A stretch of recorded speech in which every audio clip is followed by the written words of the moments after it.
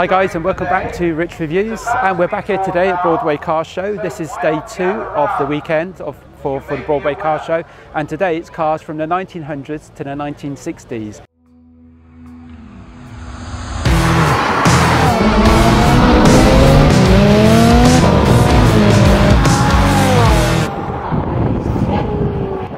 As you can see here, we're in this main central area that we were yesterday. No cars in the central area, but you can see as we pan round all the different types of eclectic vehicles that we've got here today. Got some of the modern bits and pieces here as well that are just parked up and around Broadway. So what we're going to do, we're going to walk you around and show you some of the cars. I'm not too knowledgeable on these sort of cars, so I'm just going to do my best and give an appreciation of what they are, and we'll try and pick up some of the new stuff that's here as well.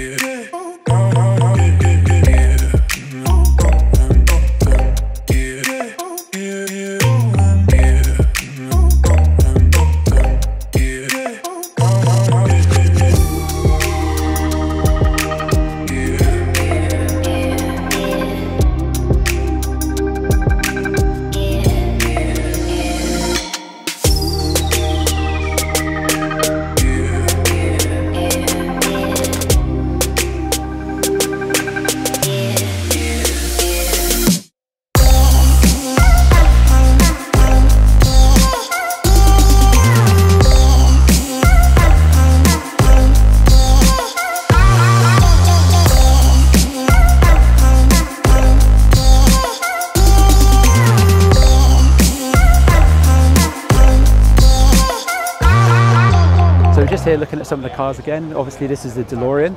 It's got the definitive brush finish. If you have any damage on these cars, there's only certain companies and certain specific specialists that can actually recreate this finish on the car, because it's aluminium with a special brush finish. I think they actually have to scrape the metal to get it to that finish. So this is actually one of the actual Le Mans GT40s. I believe it's had some modifications made to the car to make it more drivable, like an easier clutch put in, which would mean the pressure plate springs would have been altered so that it'd be easier to actually depress the clutch and use for general road use. So one of the real differences that you notice from this GT40, so this is one of the obviously original Le Mans GT40s, one of the real things you notice is it's a lot smaller. It's a lot smaller than the more modern GT40s that you had later on. It makes an awful lot of difference. Obviously they only made these cars as big as they had to be. So here we have actually an original Abarth 500. If you come round to the back, you'll see one of the original quirks of this car. The actual engine protruded outside the actual engine cover, so they actually had to prop up the engine covers. Now just look at this. This is an original 300 SL. So the downstream, the later SLs were created as an upgrade or a later recreation of this car. But this original just looks absolutely phenomenal. So the modern SLSs are a lot bigger than these original cars, because obviously the legislation that we have nowadays builds in constraints on the actual size of these vehicles. So if you look inside, it's a lot more svelte and a lot more compact. It looks very much like this has been fully renovated. Almost certainly it's been fully renovated, but it's this thing of absolute beauty. So here we've got a beautiful 308 GTB. Have a look at the number plate. That would be worth a bit in itself. WOI 308. Beautiful. Again, looks like it's had some work done on it. Some stone chip repair work on the front, and probably had a respray at some point. All these cars, all these Ferraris have had some type of a respray on the front end. Took you for a walk along. We've got some Bentleys along here and some Rolls Royces and some Morris cars. These are what my son would call shitters. So on this Rolls Royce, you've got one of the original designs of the Spirit of Ecstasy on the top of the radiator. It's pretty cool. I believe the radiator's brass as well. You've got the foghorn, the original types of horn repairs, and you've got a copper original Shell fuel tank. That in itself would be worth quite a bit. Padlock around it so nobody can nick it.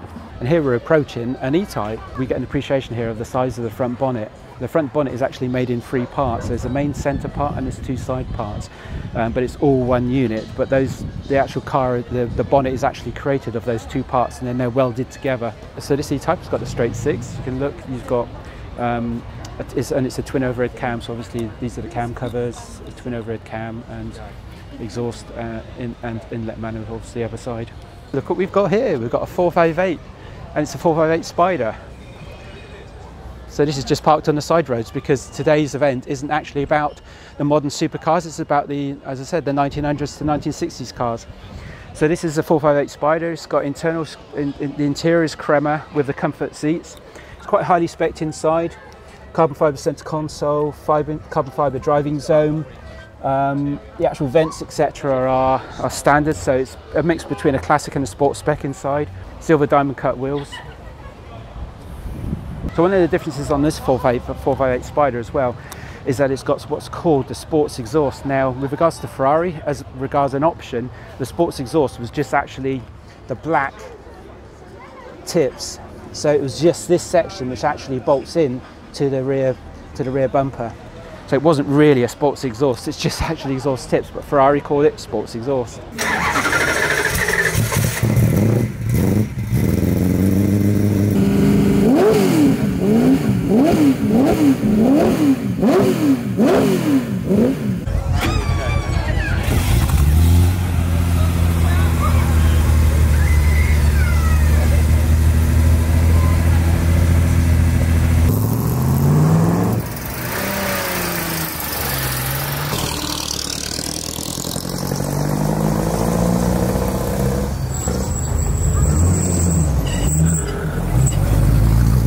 So we're just closing out the video now.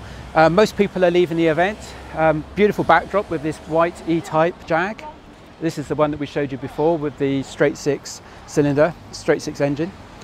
Been a great event again today. Even more people here today than was yesterday. Thanks a lot for watching, guys. If you like the content, please like the video and give it a thumbs up. We'll see you in the next video, which probably will be the Supercar Fest.